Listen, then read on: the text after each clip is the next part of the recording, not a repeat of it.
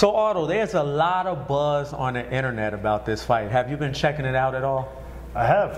I try not to read too many comments on boxing scene and those sites. Yeah. But I get a lot of support on my social media, so I read that. That's good. Yeah. That's I get good. a lot of support, but I'm very happy for that. I'm thankful.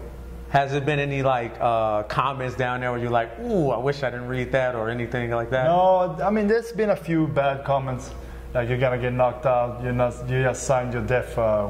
Get knocked out by Tyson Fury? Yeah, who has he knocked out? Who has he knocked out? Yeah, exactly. So, but yeah, I got a lot of respect for him, Fury. But with the comments, I don't care. I mean, I don't know these guys. They don't know me. Right. What I really care about is what my family thinks and my friends.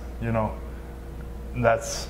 I mean, if they would say something, then I would think about it. But I don't care about the other stuff. What would it mean to you to beat the self-proclaimed linear champion? Lineal champion. Yeah, that would change my life, my family's life, and just awesome. Something I dreamed of for very, very long, and go down in history in Sweden too. We haven't had a real heavyweight champion since Ingemar Johansson, and that was 60 years ago. Wow. Yeah. Wow. So actually, that's the only heavyweight world champion we had. Johansson. Yeah. Wow. Ever in heavyweight. Wow. Yep. So that would make you like the Andy Ruiz of Sweden. Yeah. Kind of. Yeah. Is this a fight? It's too bad that it's not a title on the line, but I think most people think anyways that he's the champion. Well, he goes around saying he's the lineal champion. Yeah. Everybody hears him say it. Yeah. He won't stop saying True. it. Yeah. So I mean, it's an argument to be made. I'm not knocking him. It's an argument for him to be made that he still has that distinction. Yeah. Was this a fight you wanted at this time, or did it come sooner than you wanted, or is this something you wanted at this time?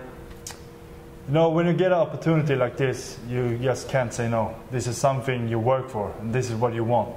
So you can come at any time, and it came now for me, and just want to take the fight and show that I belong, and I want to beat him. I know you don't read the internet things, the comments on the internet, but some people have been saying he's cherry picking because he fought Schwartz and this and that. Do you feel like this is a cherry pick for him? I don't know what he thinks. I don't know. But